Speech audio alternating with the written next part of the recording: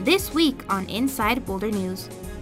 Discussion continues on the city's proposed ban on assault weapons. Boulder needs your help brainstorming for broadband. And pump up the party this summer with the city's neighborhood trailer. Welcome to Inside Boulder News, your source for all things Boulder. I'm Jocelyn Avendaño. It's been a little over a month since Boulder City Council started the conversation on assault weapons. Late February, elected city officials instructed city staff to explore options on a proposed ban on assault rifles, high-capacity magazines, and bump stocks. A draft of this proposed ban was presented at the April 5th council meeting by Boulder's city attorney. Hundreds gathered Thursday night for the April 5th public hearing on assault weapons. More than 150 people signed up to speak for and against the proposed ban during the more than 5-hour-long meeting. The proposed ordinance would ban both the possession and sale of assault weapons in the city. Council's goal is to minimize the risk of mass shootings and protect students in the city of Boulder. We sat down with Boulder City Attorney Tom Carr to learn more about this proposed ordinance. One of the questions we've gotten from a lot of people is this illegal? Can the city do this?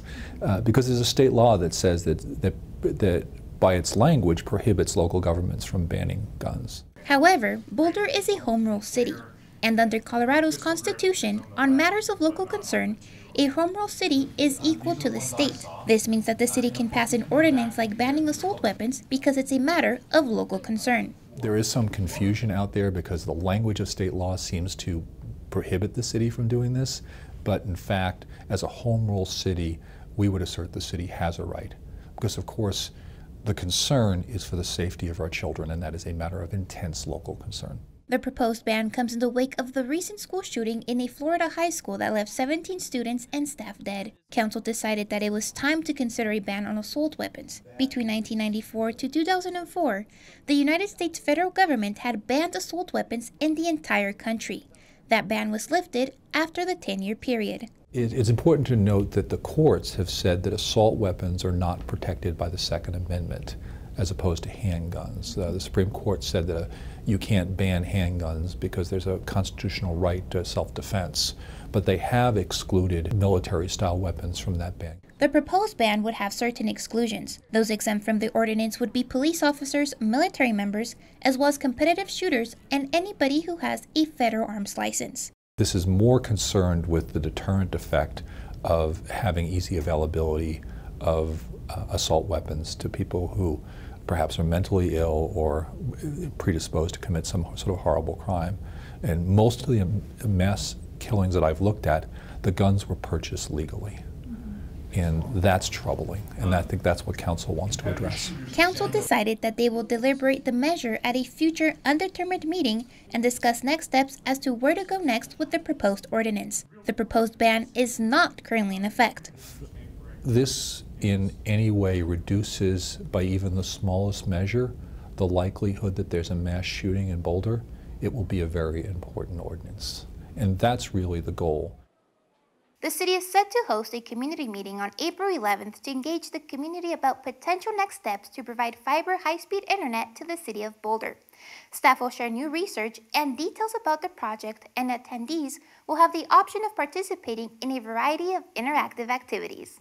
Since staff's last meeting with City Council in January, Boulder has continued exploring various options for the city to implement a citywide broadband. One of the things we heard from the City Council was to specifically explore an option where the city would build out the network as well as operate the network, similar to what Longmont is doing with their NextLight service. With help from outside consultants, the city has been conducting a technical analysis and will check in with City Council again in early May to provide a draft of their work. But before they do that, they're holding a meeting to gather feedback from community members. We're calling it Broadband Brainstorming. So come join us to brainstorm a little bit about broadband. It's going to be an interactive and informative in-person event where we're going to really ask attendees to help us with 3 items. The 3 key discussion points of the meeting will be identifying features of broadband service that would most likely persuade residents to switch over to a city service. The second item will be asking participants which options are preferable to the public. And finally, they will take the community's perspective on timing of exploring broadband in relation to the city's municipalization effort.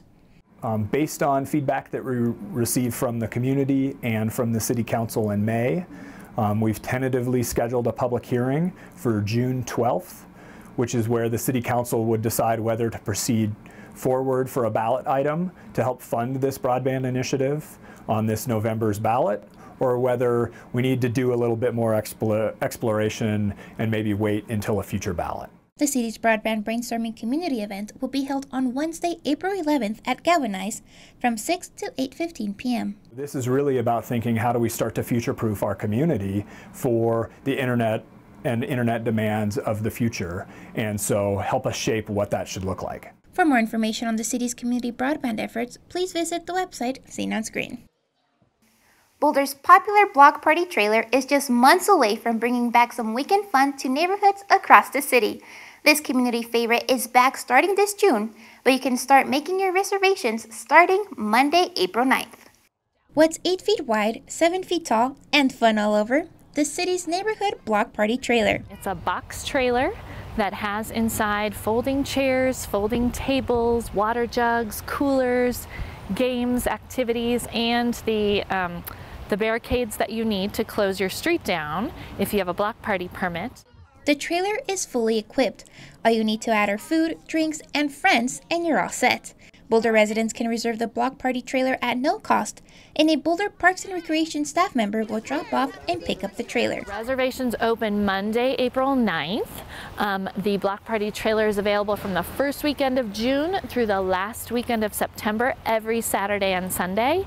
And those dates fill up fast. So people will really want to make sure that they're making their plans and jumping onto our website in order to get their reservations in as soon as possible. A waitlist will also be available for any possible changes in reservations.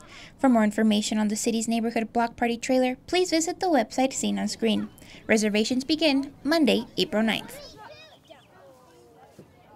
And in more community news, Boulder gears up for some spring cleaning. This year, the city's volunteer cooperative team, a team made up of city staff who work with other city volunteers on increasing community engagement, will be leading Boulder's 16th annual Community Cleanup Day. City and partner hosted projects include trail maintenance, tree plantings, and creek cleanups. And new this year, the city invites you to gather your neighbors and bring a cleanup day project right to your neighborhood. The city's neighborhood services program will provide you with the necessary items like gloves and trash bags to support the project. A possible reimbursement of up to $300 for expenses is available. This year's Community Cleanup Day will be held on Saturday, May 19th. Registration deadline is May 10th. Please visit bouldercolorado.gov/volunteer for more information. The 70th Annual Conference on World Affairs kicks off on April 9th and continues through the 13th at the University of Colorado Boulder. The conference will hold 200 events covering the arts, science, human rights, and everything in between. Over 100 speakers and performers are slated over the course of the conference. All events are free and open to the public. You can find the full schedule by visiting colorado.edu/CWA.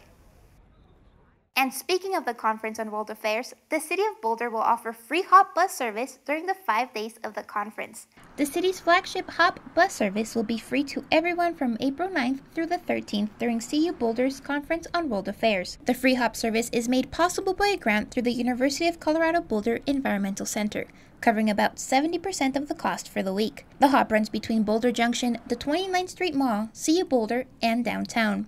People driving into the city can take advantage of free parking on the second level of the Macy's parking garage at 29th Street.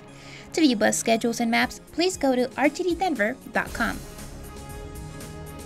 Thank you so much for joining us on this week's edition of Inside Boulder News. If you have pictures, news tips, or events you'd like to see featured, we'd love to hear from you. Connect with us on Facebook and Twitter. You can also sign up to receive video updates right in your inbox. Just go to boulderchannel8.com and click on subscribe. Have a good week.